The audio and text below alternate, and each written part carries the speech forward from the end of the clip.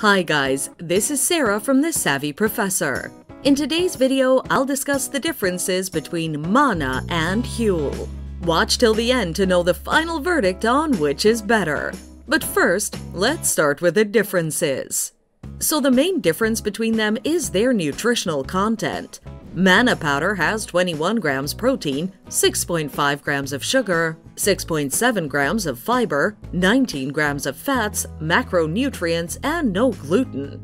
Conversely, Huel powder has macros, 30 grams of protein, 1 gram of sugar, 7 grams of fiber, 13 grams of fat, and gluten. Therefore, Huel has more protein and fiber and fewer sugars and fats, making it healthier. Texture.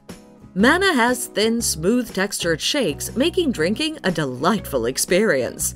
On the other hand, Huel shakes are thick textures and hence have a slower flow, giving a coating sensation on the lips. Therefore, Manna's smooth textured shake offers a pleasant drinking experience.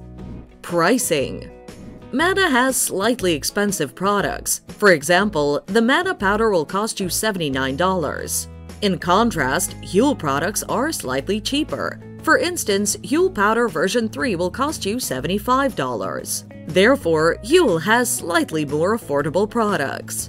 But do they have any similarities? Yes. Both focus on providing nutritional balance by offering enough proteins, carbohydrates, fats, vitamins, and minerals. Additionally, they both offer several flavors to ensure you get your preference. To sum up, which is better, Manna or Huel? What I like about Manna products is their thin and smooth texture. It makes drinking a delightful experience with easy drink flow and no sticky sensation in the mouth. On the other hand, I like the high protein and fiber content of Huel products. I also like the fact that they contain minimal sugar. Additionally, I like the products because they're slightly cheaper. Overall, I pick Huel products as the better option because they're more nutritious and affordable. Feel free to check out the products from the links in our description. Thanks for watching.